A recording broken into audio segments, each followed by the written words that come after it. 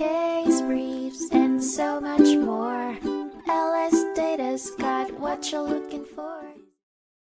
A family trust dispute brought to the District Court of Appeal of Florida in 2018 centered around the theme of whether beneficiaries and qualified beneficiaries, as defined by the Florida Trust Code, have the right to challenge the administration of a trust.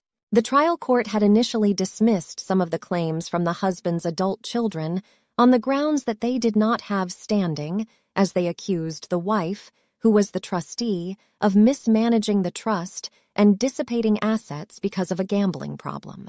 However, the appellate court ruled in favor of the children, determining that they were qualified beneficiaries and had the right to challenge the trust's administration.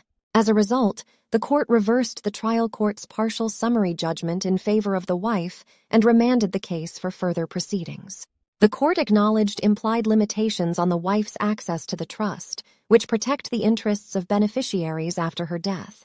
The family trust would eventually terminate and be divided into separate trust shares for each child upon the wife's passing.